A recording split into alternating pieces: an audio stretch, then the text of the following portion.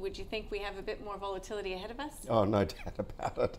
We certainly have. We've, it's been pretty devastating fall in the last few weeks. That's for sure. Since February, middle of February. Isn't it funny that from the beginning of January, the ASX 200 has rallied like 550 points, and since then it's come back down 550 points back to support again.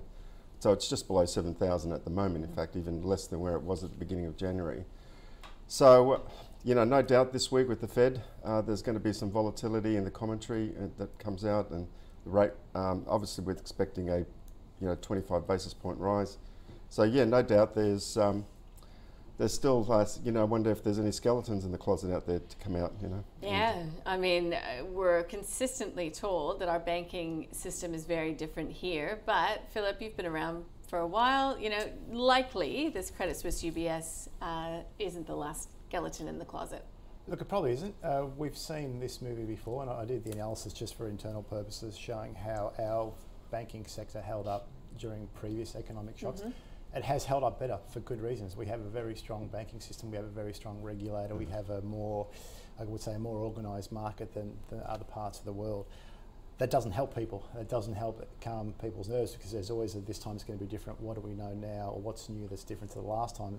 So when you hear, Silicon Valley Bank, maybe some people knew about them, maybe some people didn't. Everyone's heard of Credit Suisse. So when the bigger banks start to get into trouble, it generally makes people nervous, and it's almost a case of, well, I don't care how solid the Australian banking system is, do I need to be invested in the banking sector, is a common discussion people have at the moment. And at the moment, the fear versus greed argument. Fear is winning, share markets have been down, even though our fundamentals remain sound, much better than the other side of the world. Yeah. People are going to want to see some evidence before racing back into equity markets, I think. Yeah, I just read some interesting statistics. Like in the US, you've got 4,500 regional banks. We've got here a total of 97, which including the 4 big ones, which including fintech and all the other ones. So, we're not exposed to these cocoa bonds that just that Credit Suisse that were issued. Amazing that investors take it. It's always the case, isn't it? Like, when you've got a zero rate environment, when we had that, the risk profile goes up dramatically, and of course that changes when interest rates are moving up.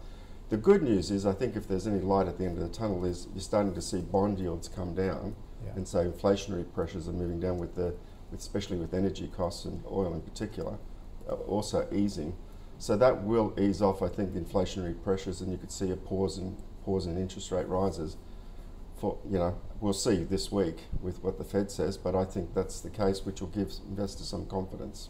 I think that's the hope. There is the view internally, is that if the Fed pauses, are they pausing because, oh no, there's something wrong, we need to pause? So we've stopped looking at inflation, we're now looking at a meltdown. So it's almost like you want the Fed to raise by 25 bips to say, we're still focused on inflation, that problem is isolated, it's business as usual for us, because if they start getting more defensive, that might do more harm than good. Yeah, I agree. Look, guys, I wish we could sit and talk about this for ages, but we do have a list of stocks to get to.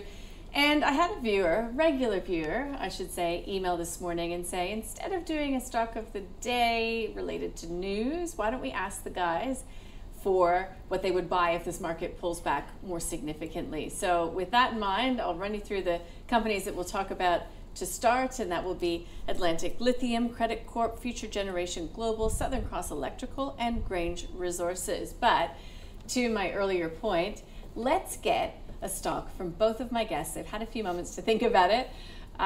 What would you buy, Philip, if we did see a more significant pullback? Look, if it had to be a stock as opposed to cash, because obviously we're finally getting a return on our cash investments, it has to be a gold stock. We're finally seeing the flight to quality that isn't flight to safety, that isn't Bitcoin, and it's on people's minds. Gold is getting back to where it would normally be in times of uncertainty, around the $2,000 an ounce. You want a large liquid gold producer, Australian-based, that pays a small dividend. For me, that's Northern Star. Its market cap is over 12.5 billion before this morning. It's up again today, pays a small dividend.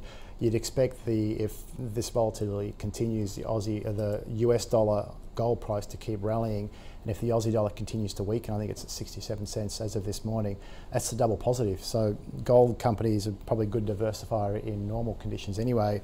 In times of excess volatility, as we have at the moment, you've got to own a large liquid gold company, and for me, it's Northern Star.